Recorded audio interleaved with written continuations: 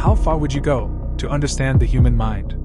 In the 1920s, the little Albert experiment was an unethical study conducted on a 9-month anonymous baby that they referred to as Albert. The researchers John Watson and graduate student Rosalie Rayner aimed to provide evidence of classical conditioning in humans by inducing a phobia in an emotionally stable child. Albert underwent baseline emotional tests where he was briefly exposed to various stimuli, including scary masks, a rat, a rabbit, a dog, and monkey, with Albert displaying no fear. Albert was then given a laboratory rat to play with.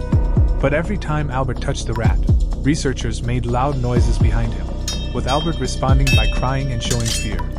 After several repetitions of this, Albert became distressed and would subsequently recoil in fear upon seeing anything furry, even with the absence of loud banging. The boy's mother never realized such a test was being conducted, and Albert's identity was never confirmed.